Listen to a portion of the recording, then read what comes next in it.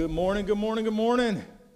Hey, do me a favor, everyone. Let's just give our worship team a round of applause. They work tirelessly, yeah?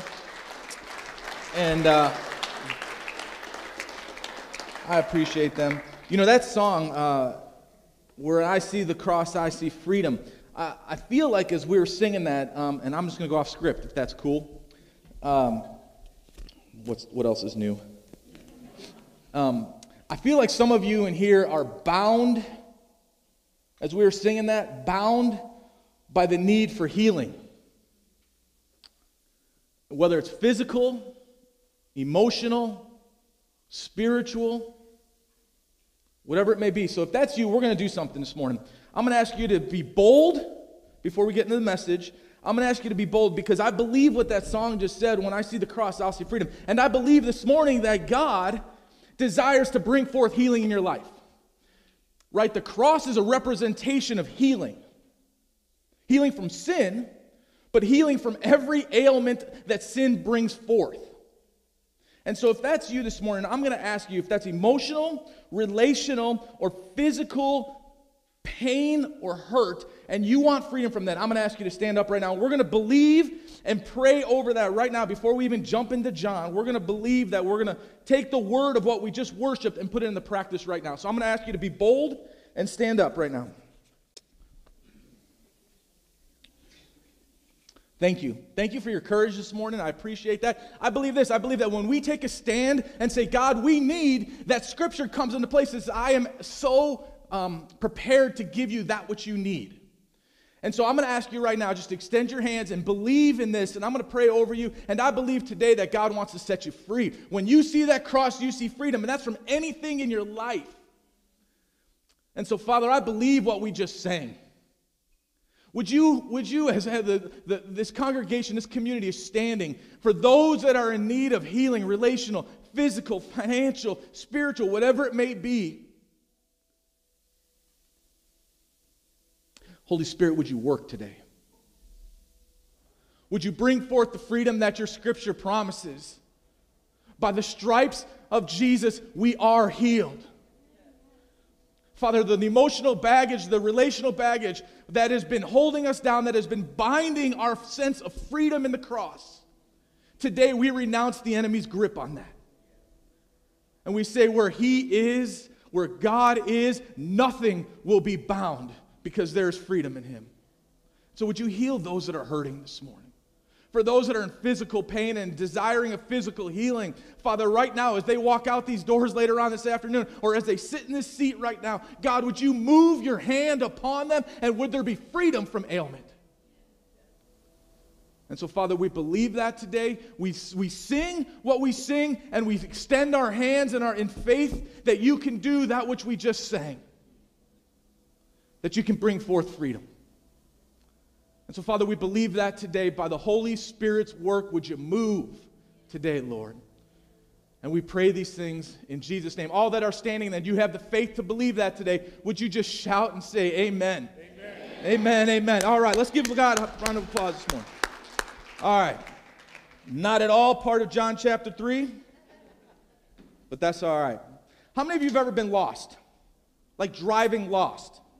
Men, do not admit it. Men, if you admit it, you're going to be stuck with admitting that forever. All right, so before there was MapQuest, before there was Waze, before there was Google Maps and my little app telling me where to go on my little car's computer, for those of us that are older, we had something called the Rand McNally. Anybody know who Rand McNally is? Rand McNally was that big book of maps that your dad opened up and wasn't even on the right page trying to find where he was going as he's driving. So, right, they say text in driving is bad today. We were doing this in driving. Right? So I got lost once. No, I admit it, I got lost once. My wife and I were driving somewhere, and I got lost once, and I said to her, she reminded me, I don't think we're going the right way. And I reminded her, you're not Rand McNally. And she was right. We were going the wrong way. but I wasn't going to hear it. So I admit that I was lost once. So you know the feeling of what it's like to be driving and not knowing where you're going, right? It's kind of like this video. Here, check this out. Hey! Hey! Hey, what's going on? Some joker wants to race. Don't race. That's ridiculous. All right, come on. Let's go. Let's go. Put your window down! He wants something. He's probably drunk. You're going the wrong way! What? You're going the wrong way! He says we're going the wrong way. Oh, he's drunk. How would he know where we're going? Yeah, how would he know? Thank you. Thanks a lot. Terrific. Thank you. What a moron. You're going in the wrong direction! You're going to kill somebody!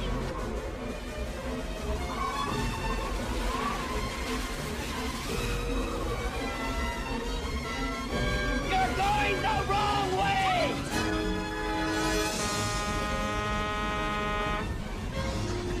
What?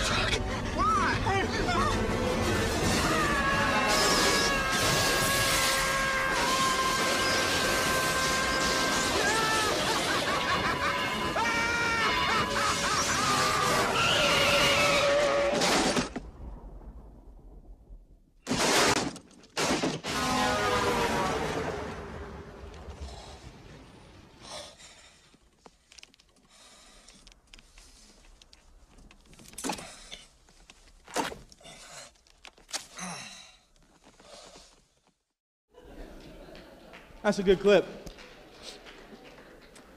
How many of you have done that? Let's be honest. Let's be honest. I love that movie. They're going the wrong way. We all can relate to what it's like to drive somewhere and go the wrong way. We're going to find out in John chapter 3 as we kind of jump into the passage. We've been going through the book of John.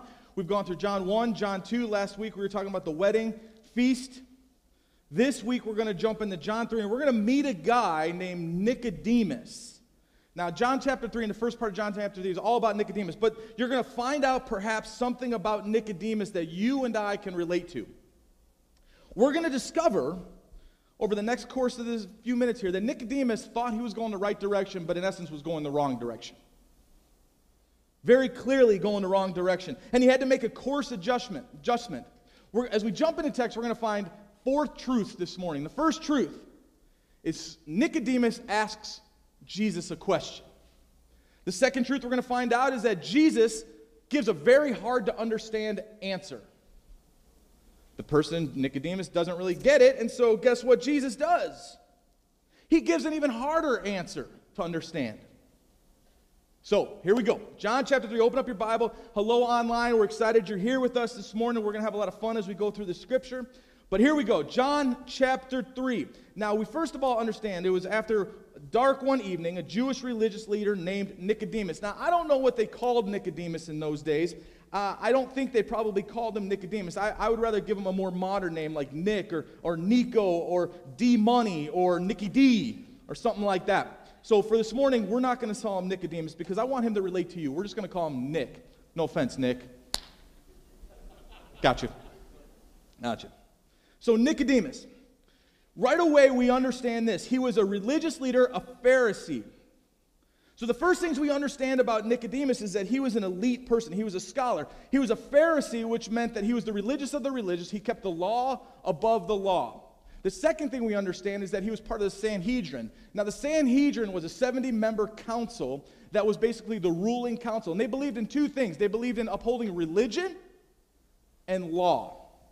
Okay, so we understand that Nicodemus was a lawyer. He was a well-respected. Matter of fact, if you were in that day in a chariot accident as you drove down the pathway, you would call Demas and Demas.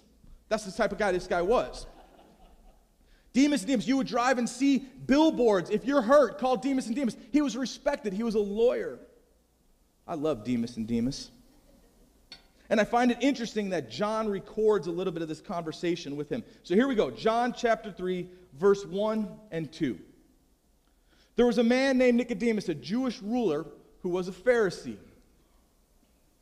A man named Nicodemus, who was a member of the Jewish council. He came to Jesus at night saying, Rabbi. So right away we understand something about Nicodemus. He understands Jesus is different. Rabbi, we know that you're a teacher who has come from God. I love the fact that it's rabbi, but what's the next word? We. You see, Jesus had already influenced enough people that they understand there's something different about him already. We know that you're a teacher who has come from God. No one could perform the signs you are doing if God was not with him. So Nick comes at night. Why does Nick come at night? Why? Because the Pharisees were at war with Jesus. He's basically saying to the Pharisees, everything you're doing, guess what you're doing? You're going the wrong way. He was an enemy to them. You see, they were ruled by rules, tradition, and a way of life, and they had a monopoly on this whole deal. And Jesus comes right to the scene, and he says this, you're wrong. Now, let me ask you a question this morning. You ever had a conversation with somebody, and you started off, and it's a good conversation, and their first words out of their mouth are, you're wrong? How does that make you feel? Not so hot, right? So here's Nicodemus. He's an intelligent person. He's a very well-respected person. He's held the letter of the law. He's got a monopoly on religion. And he comes to Jesus at night because he was a threat to the way everyone was living. And so I often wonder if Nicodemus comes at night because he's either worried that everybody else is going to see what's about to happen in his conversation, or maybe he was watching Jesus all day, and finally as it became nighttime, he was intrigued by what he had seen. And so he kind of sheepishly comes to Jesus. You see, sometimes what was happening is Jesus was a threat to their way of life. And Nicodemus wanted to figure out what was going on. Let me just maybe make this little statement this morning. Maybe Jesus has been a threat to the way you live.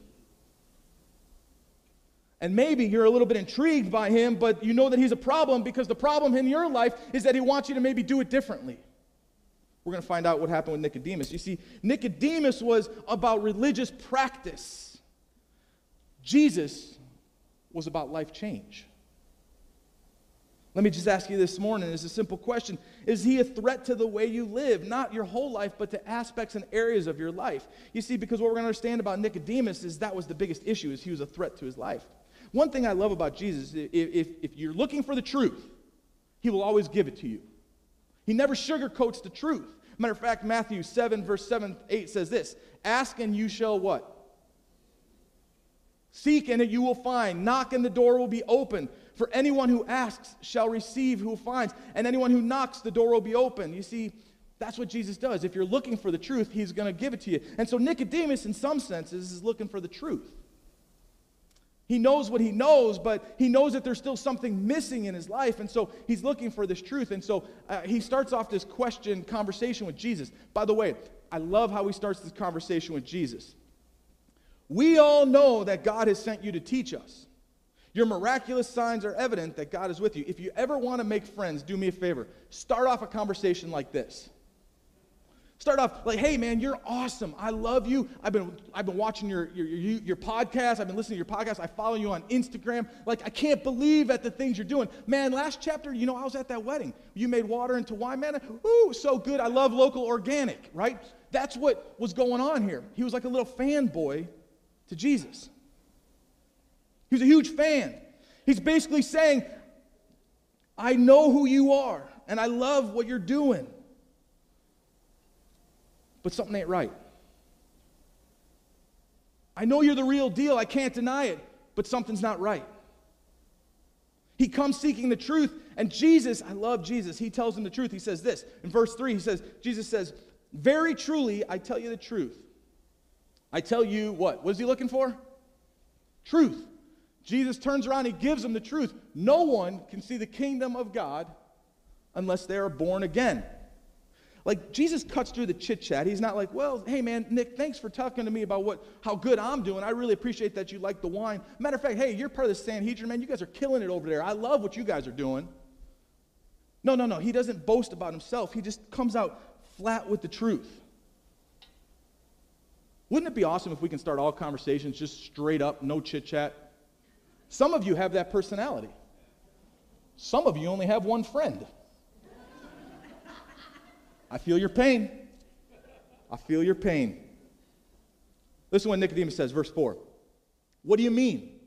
How can someone be old and born again?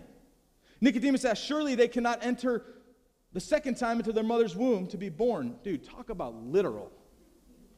Right? I'm not sure, based upon this argument, if I'm ever hiring Demas and Demas to represent me. Like, come on. Nicodemus has all sorts of problems with what Jesus said, not just theologically, but physically he has problems with what Jesus just said. He's like, I don't get what you're asking here. Logistically, how is this going to work? I'm pretty sure my mom's not going to be on this plan with you. Jesus breaks it down. He gives an answer. Verse 5 through 8. I love this next passage. He says, very truly I tell you, no one can enter the kingdom of God unless they are born of water and spirit. Flesh gives birth to flesh, but spirit gives birth to spirit. You should not be surprised by the saying, you must be born again. The wind blows wherever it pleases. You hear its sound, but you cannot tell where it comes from or where it's going. So it is with the spirit. So what Jesus just said to Nicodemus is, man, all your practice has been great. All your religious life has been great, but guess what? Being good is not good enough right now. And he says this, he goes on, he says, he rocks him to the core. Nicodemus is finding his paradigm of what he thought was to be saved and to be intimate with God. He's finding his paradigm for the first time shattered into pieces because of the statement that Jesus brought. Not only did Jesus say, you will not be in the kingdom, but he even says, you can't even see the kingdom.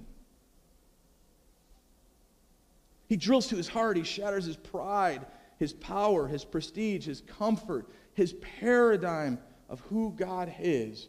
At this one conversation at night, destroys his paradigm of God. You see, got to remember this. This is really important. Nick was a church-going man. He wasn't some sinful man that's out doing crazy things. You know, Nick actually devoted himself to God. He was a church-going man. He had memorized Scripture, the first 5 books of the Bible, because if you're a Pharisee, you have to memorize Genesis, Exodus, Leviticus, Numbers, Deuteronomy. 2 of them we typically skip over, right? Genesis, Exodus, Deuteronomy. He tithed, he prayed, he believed in God. But the problem is, what happened with Nicodemus is his faith was disconnected from his heart. It never changed necessarily the way he lived. He lived by religious law and religious practice, but it didn't transform his heart. Let me just ask you this morning. Has your faith transformed your heart? Or is it just an action as an additive to part of your life? You see, some of us are more like Nicodemus than we like to admit. How often do we follow the rules, but we don't have a relationship? You see, I've always said it this way, and I believe this with my children. By the way, I'm a little tired this morning. I was up all night because my last daughter went to her first homecoming with some boy. Oh, you laugh. I'm a little tired from that. But I've always said this regarding my kids, and I believe it's the same thing in our relationship with Jesus. Rules, following the rule, without a relationship, will one day lead to rebellion. Think about that in your walk with God. When we follow the rule of saying, okay, God, I'll do it your way, this way, this way, this way, by the script, so to speak, but my heart isn't in it because it hasn't been changed by the relationship, guess where you find yourself eventually? In rebellion from what God desires us to do, because you're not emotionally, heartfully connected to God. You see, I think there's a little bit of Pharisee in all of us this morning. A little spiritual pride, maybe showmanship. We think we got it all together, at least we like to appear that we do. Let me just dispel the biggest rumor of all time. Nobody has it all together. Nobody. Now you may look at people and be like, oh man, I wish I were them. Guess what? We never compare down, do we? We never compare down. Whether that's with our physical life. How many of you look at somebody's junky car and you're driving a nice car and you're like, man, I wish I had that car? Or how about your house? You drive past somebody in a trailer and you got a nice house and you're like, man, I wish I had that house. No, what we do is we compare up, don't we? And so it is with our faith. We do the same thing. We look at other people and we think they must have it all together spiritually because of what they say and what they do and how committed they are. Let me tell you what. We don't compare ourselves to the least of thee. We compare ourselves to people who have the most of thee. And let me tell you, nobody has the most except Jesus. So nobody has it all together. Even Billy does not have it all together. Amen? Listen, if I'm honest, there's many times I find myself redoing religious activities thinking I'm serving the Lord. But later I realize I was serving my own ego, my own pride. I find myself guilty that way sometimes because my heart's not in it. And see, that's what a Pharisee does. And the more I look at the Pharisees, the more I realize that might be me more than I'd like to admit. You see, Jesus was getting at something totally different than following religious and law. He was getting at a heart issue with Nicodemus. I love Nick's reply to what Jesus just said. Verse 9. Huh? That's in the scripture.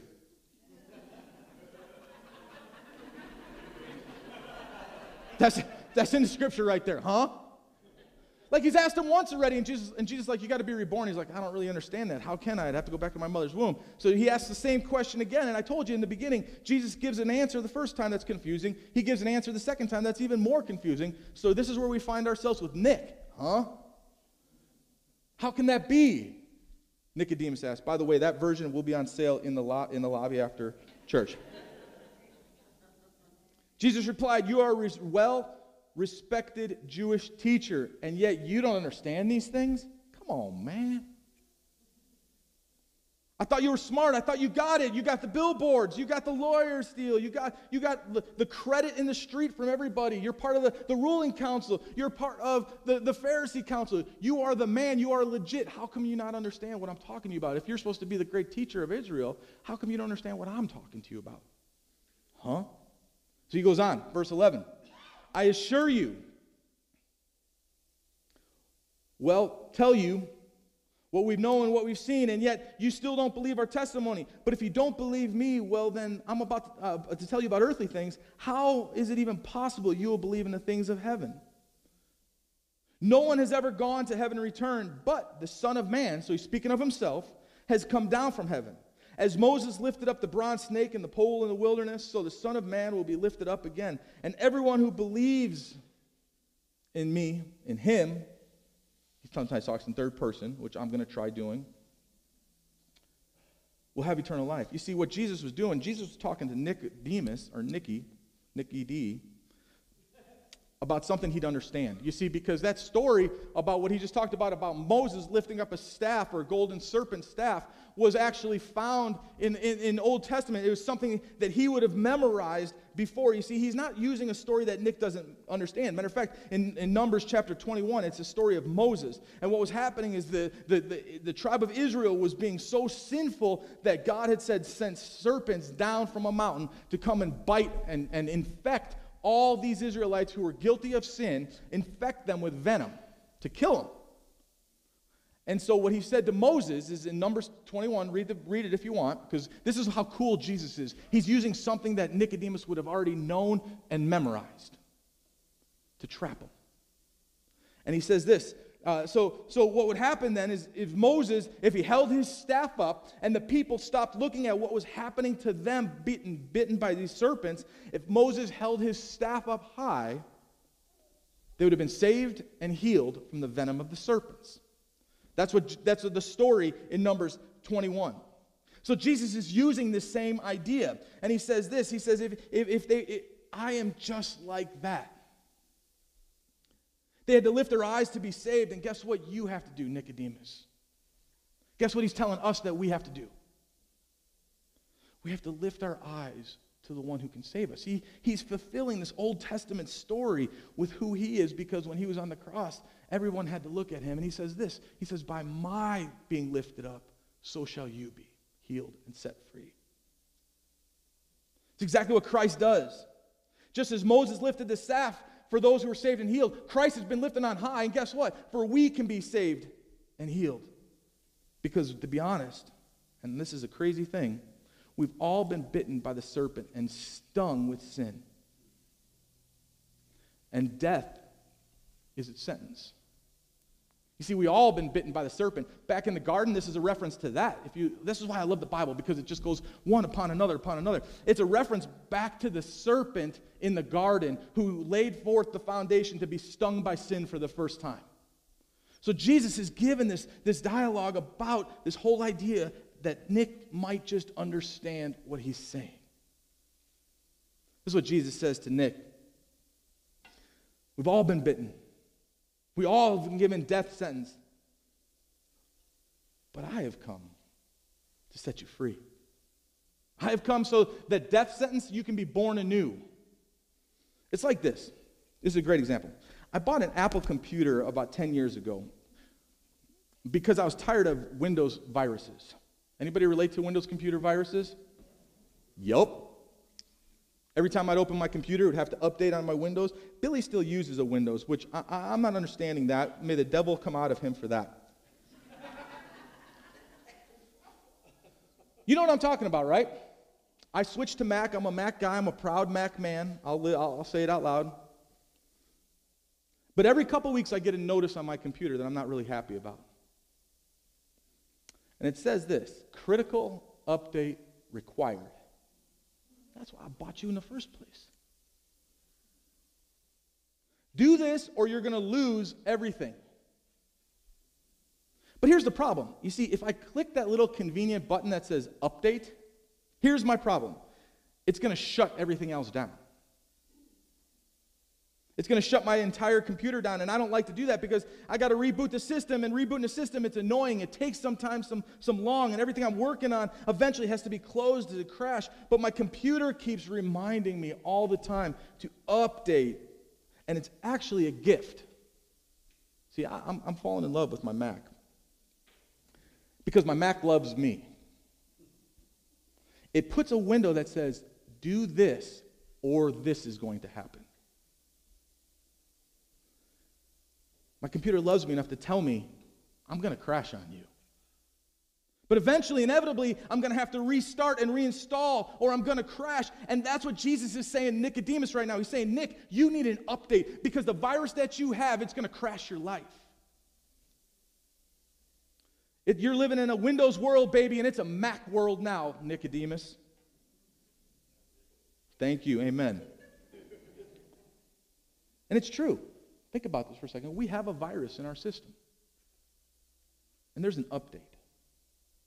And the problem is, most of us, if we're truly honest, we do what I do. I look at that update and I say, I don't want to close tabs of my life because that reminds me that that's going to take some work. And I like when I have all the tabs of my life under my control. And what you're saying is if I close some of these tabs and install the update, that it's going to look different from this point on. And that's what Nicodemus was struggling with Jesus. Nicodemus is saying, if I accept you, if I hear what you're saying, if I actually cognitively, spiritually understand what you're saying, life is going to be different for me. And I don't know if I like that.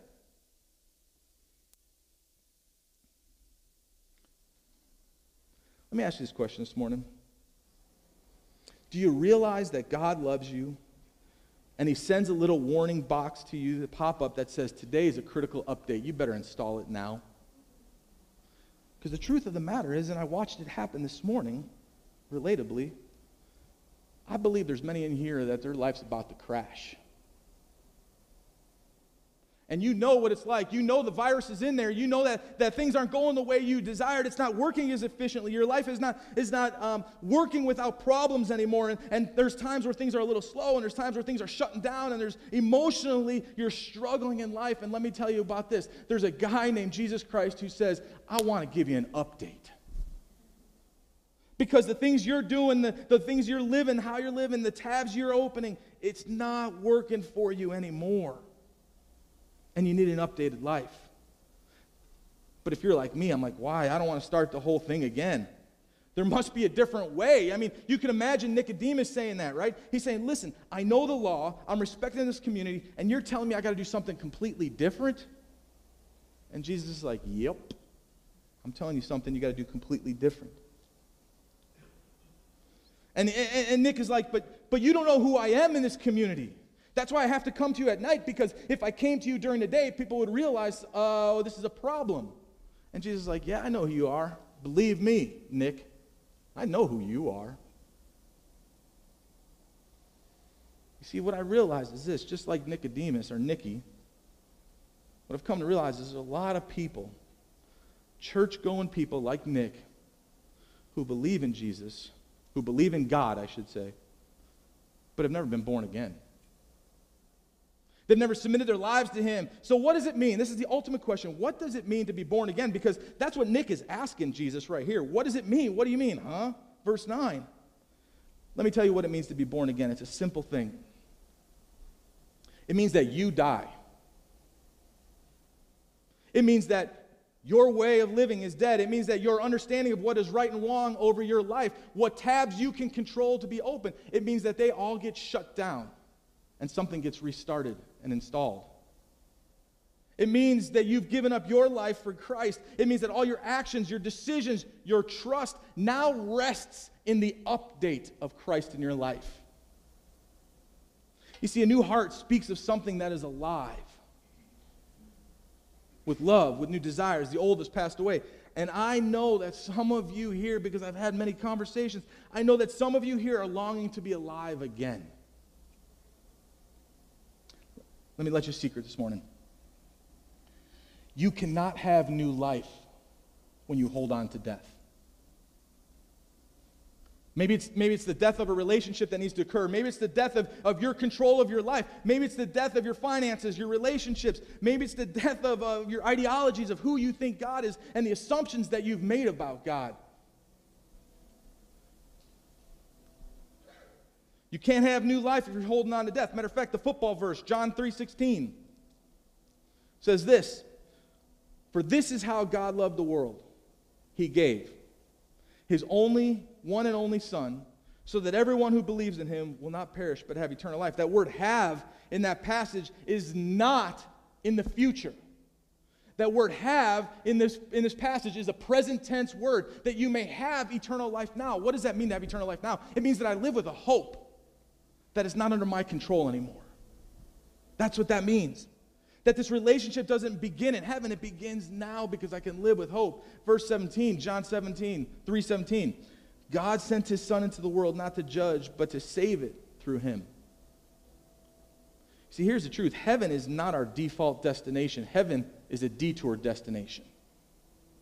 You see, because sin came into the world and said, this is your destination. Separation from God. But Christ comes in the world, and he says, through you being born new, guess what? We're going to detour you off the path of destruction. We're going to give you a new life. And he says this: the road is narrow, few find it. And Jesus is saying to this guy, but I want to show you how, Nick. See, I didn't come to the world to condemn it. I came to save you. And if we're honest, many people feel like God's out just to get them. And you're right, he is out to get you, but not in the way you might think. He wants to get you because he's tired of being separated from you. Now remember this. Nick was a church-going, Bible-memorizing, faithful prayer and tither, and Jesus is saying to him, yeah, but you're separated from me, buddy. It's not the action that changes everything. It's your heart's position that changes everything. Because when your heart is in it, your prayers mean something. When your heart is in it, your sacrifice means something. When your heart is in it, your tithe means something. When your heart is in it, your prayers are effective. Scripture says prayers of the righteous man accomplish much. It doesn't say prayers of the faithful religious man accomplish much. And so that's what Jesus is saying to Nick. You see, I wonder that night. I wonder that what Nick thought that night, when all his ideas of God, religion, law, when they all came crashing down in a simple conversation with Jesus. And that night he realized that he was going the wrong way. And in that meeting, one honest conversation, Nick's life totally changed. And I wonder what would happen today or tonight at our worship night if you actually had that same kind of honest conversation with Jesus. And let me tell you what, it probably frustrated the heck out of Nick. Not understanding, not getting a clear answer, like, break it down for me, preschool. What do I need to do, Jesus? And he just says, you got to be born again, Nick. And he says the same thing to you and me. You just got to be born again. What does that mean? It means that I have now given my life over to you. And I know, and I'm not condemning or judging in any manner, because I am the least of thee to do that. But I am certain, because I understand it in my own life. I don't know that every area of my life has been born new, has been born again. There's still parts of the tabs of my life that are open and underneath my control. And Jesus is saying, no, listen, the update, I am it. I will make it a better life for you. An upgrade, because Nick, you're going the wrong way. May I be so frank to say this? Maybe there's some of you in this room that's going the wrong way. Maybe you're here, but it's just out of practice, which is a good thing. But maybe you're going the wrong way, and you know it in your heart, you know it. You see, this is not the last time in closing that we see Nick show up, and I love how Nick shows finally up again. You see, he shows up two other times, really, in the scripture of John. He shows up once, and for the first time, he's actually defending Jesus to the Sanhedrin, to the people he's a member of. He's like, no. What has this guy really done? That's the second time we see Nick. And the third time we see Nick, it's really interesting that John puts it in there, and I love how he addresses him. John 19:38. Nick shows up. The end of the book of John. Upon Jesus' death, Joseph came to take the body away. With him came Nicodemus. And I love what he's called from that point on. The man, next verse, please. I don't know if we have it, 39. He's called this: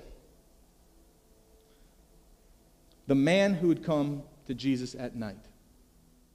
That's the label he's given the rest of the scripture. He came with Nicodemus, the man, quote unquote, who had come to Jesus at night. And he brought 75 pounds of perfumed anointment made with myrrh and aloe. You see, he just didn't come at night. Now he came to give all he could, because he realized finally who Jesus was. He came at night. What a description. The man who would come at night in darkness. And maybe that's you today. Maybe you're in a dark night. Do what Nicodemus did. All he's known for from that point on is not representing chariot drivers in car accidents. He's represented and only known for one thing. He came to Jesus. That's it. That's the story of Nicodemus, a guy who was worried, could not understand what Jesus was doing in his life, frustrated by Jesus a little bit in this conversation. Let me tell you what, there's been many times in my life I've been frustrated by what Jesus is saying to me, because I don't like it. I think that's why Nicodemus had these problems of wondering why and what was going on. But then, he's known by a phrase. What a great phrase. Imagine if that was the phrase that was over your life. Here comes Travis. He's known for coming to Jesus. Matt, well, he's known. He's the man who came to Jesus. Could you imagine? Mace, she's the one who came to Jesus. If that was said about me, that's good enough, huh? If that was said about you, guess what? That's good enough. That's the best news it could be. And so today, we got this worship night coming tonight at 6 p.m. and, we're going to get into the presence of God and seek Him and pray and worship, and I can't wait for that. I love those nights. I would encourage all of you to come out tonight, because maybe you need an update. Maybe you're going the wrong way. Let me share with you what I know. Your view of God may change, but the Word of God never changes. And tonight, that's what we're going to do. We're going to get in the presence and the Word of God in worship and prayer. And He never changes, because He knows the right way to go.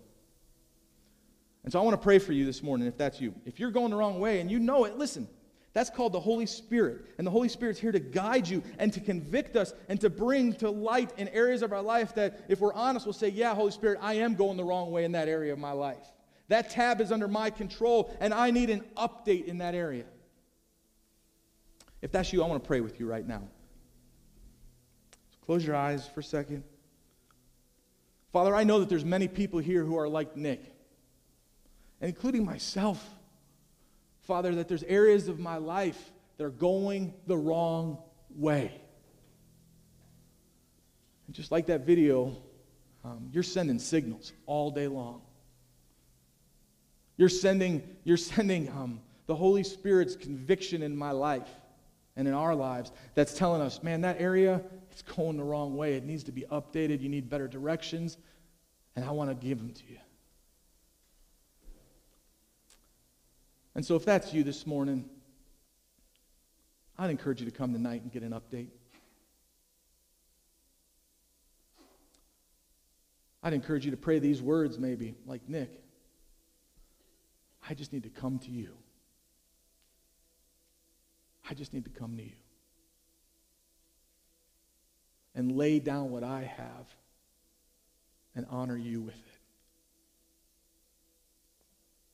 And maybe some of you in this room have never known Jesus at all.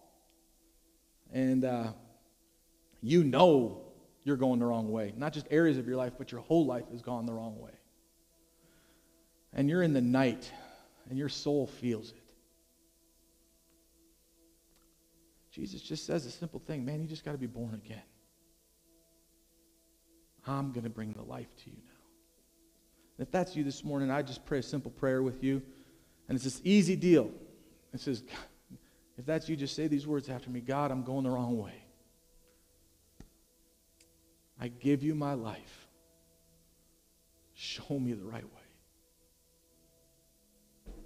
That's it. I surrender my heart to you. So, Father, today we come before you. And I know that everyone in this room has something in common with me, is that none of us have it all together. And that we need you to show us the right way as you showed Nicodemus. Would you help us, Father? Would you change our assumptions and maybe our limitations of what we put on you like Nick did, that you couldn't do that? Because maybe there's areas in our life, God, that you are saying, take the limits off of what I can do for you. Take the assumptions and throw them out and let me birth new life in you. Because you're clinging to death. So, Father, thank you. Thank you for the story of Nicodemus in John 3. Thank you that a guy was going the wrong way and you showed him the right way because you've shown me the right way. And, Father, for those that are here that maybe they're going the wrong way, today would be the day that you show them the right way. And we follow your road. So, Father, we thank you. We thank you for the hope that is found in new life, the celebration that is found in new life. And I'm reminded that there is no condemnation for those who are in Christ Jesus. So, Father, we thank you, we praise you, and we love you, Lord. In Jesus' name, amen, amen. If you need prayer of any type, if you know you got an area of your life that's going the wrong direction, I'm going to encourage you to come up front. We got some people who are going to be here to pray for you. And I'm going to encourage you tonight at 6 p.m. What time? 6 p.m. I didn't hear that. 6 p.m. 6 p.m. Come join us back for a great evening. Amen? Have a blessed day. If you're a first-time guest, we would love to have an opportunity to connect with you and give you a free gift for joining us today. Or if this isn't your first time, but you're ready to get connected, go ahead and send me an email and let me know how we can best serve you. We have life groups, both live and virtual, classes and resources to help you live your life in complete freedom. And you know what? If you're ready for the full on-campus experience, you can reach out to us via email as well, and we will get you connected with an opportunity to check us out and meet our church. Thank you so much for watching, and have a blessed week.